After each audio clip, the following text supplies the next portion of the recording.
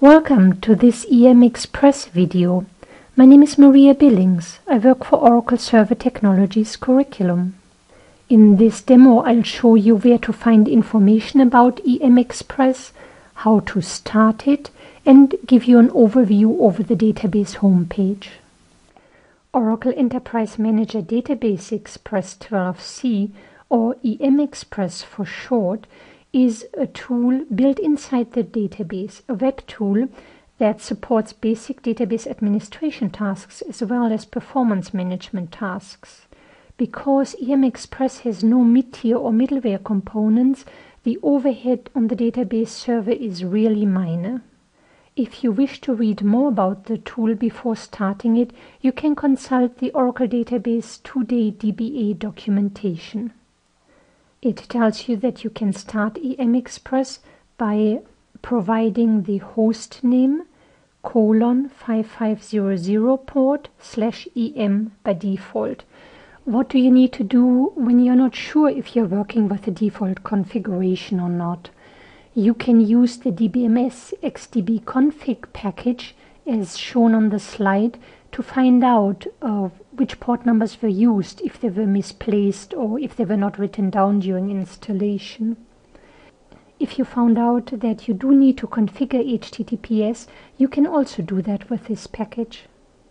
To summarize, the non-default setup requirements include an entry in the local listener and the TNS names file.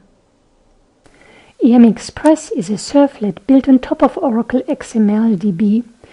The Oracle XMLDB default wallet has a self-signed certificate, and some browsers consider self-signed certificate as untrusted because they are not signed by a trusted certificate authority. So the self-signed certificate is still secure, as it ensures that the traffic is encrypted between the Oracle XMLDB server and the client, the browser in this case.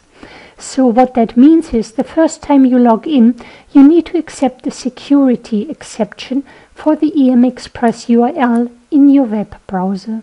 Then you enter a valid DBA username and password. The various sections on the database homepage provide information about the environment and the status of the database. For example, you see that this database has been up for a certain amount of time, that it does not have any backup and recovery running, the archiver is stopped. You see there were no incidents in the last 24 hours. You can see running jobs. Then to the right, with all these graphs, if you move your cursor over the graph, you see on the right how the legend is highlighted, and you see detailed information. Similar here in the data storage section, you see that the user data take up more space than system and sysocs. You can look at pool information, memory, the user, or if there are any wait activities, and so on. At the bottom of the page, you see long-running SQL statements that may affect the performance of your database. If you discover any potential problem, you can click on that particular area, or you can use these menu items to specifically drill down, for example, into current database properties, memory usage.